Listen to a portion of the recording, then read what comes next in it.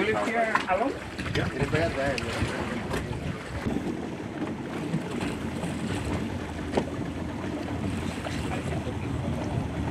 Of course, anyone who tries to break a record is trying to push the envelope, and so am I. So what we are trying to do here is proving that the seas are actually a viable environment for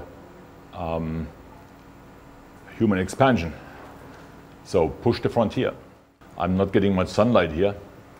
That means what I'm adding now here is I take vitamin D supplements. But I don't feel like I'm suffering down here. Not at all.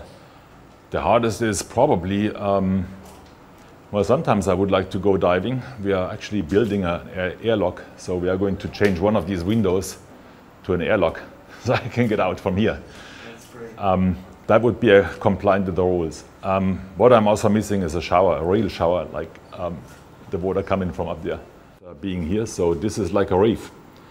You know, in the night you can hear all the crustacean doing their stuff, like clicking and stuff, and there's the fish out there, and there's all that stuff, and that wasn't here before we came. Moving out to the ocean is something we should do as a species. So there should be many people living out in the ocean, not just myself and a few others.